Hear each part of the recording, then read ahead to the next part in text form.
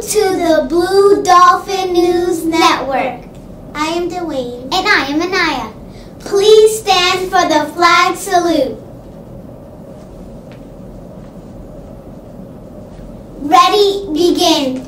I pledge allegiance to the flag of the United States of America and to the republic for which it stands, one nation, under God, indivisible, with liberty and justice for all. Now for our school motto.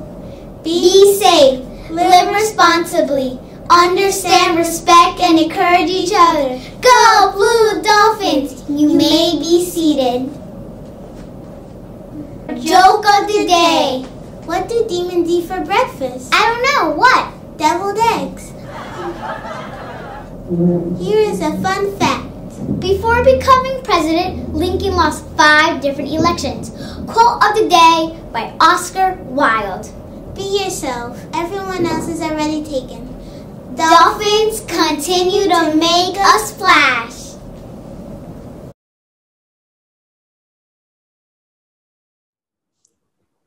Hello, hello, amazing human beings.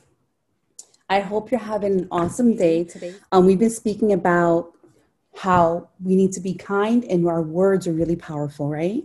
So what we're going to be doing today is reading a very sweet book on kindness and how words can be a really powerful tool to show others how kind we are and how kind they can be, because through you being kind, it causes other people to be kind.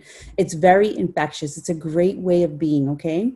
Showing love, showing something called empathy. That means that you're able to feel what other people are feeling during certain situations. So I'm going to share a really sweet book with you, and it's called The Kindness Book.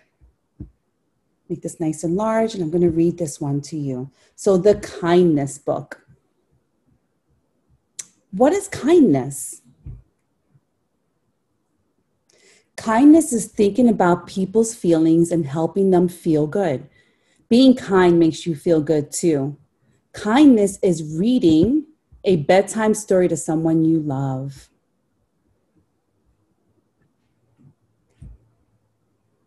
Kindness is taking care of your community.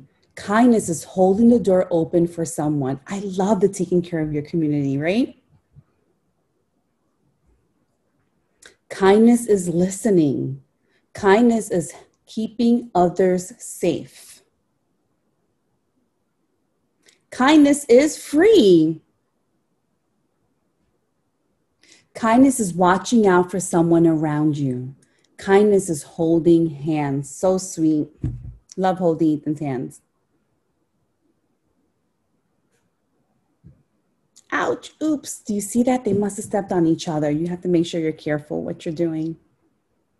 Kindness is being there when someone needs you. Kindness is taking care of yourself. Really important, self-care, right? Kindness is helping things grow. Kindness is saying something nice. Like, thank you for being my teacher. I love that little drawing. Kindness is not hurting someone's feelings. Kindness is saying sorry. So it says your hair looks funny. That wasn't kind. We're sorry. Let's be friends. That's a better way of being. Be kind to yourself. I love how she's hugging herself. Kindness is remembering everyone's feelings are important. Kindness is welcoming someone new to the family. Oh, look at the pigs. They welcome a skunk. That's amazing. Kindness is giving a bug a hug. Kindness is saying hello to someone new. Hello. Kindness is saying thank you to those who help others. Kindness is being nice to animals. Always. I always tell Ethan to be kind to the animals, even the bugs, because they're our friends as well. Kindness is letting others be who they are. Kindness is cheering someone up when they are sad. That's very sweet. You could draw pictures for someone, give them flowers. It's easy to be kind. There are many ways to be kind. Don't forget to be kind to yourself. The end. Love, Todd. That's a very sweet book. So we need to remember that just spreading kindness or small acts of kindness really go a long way.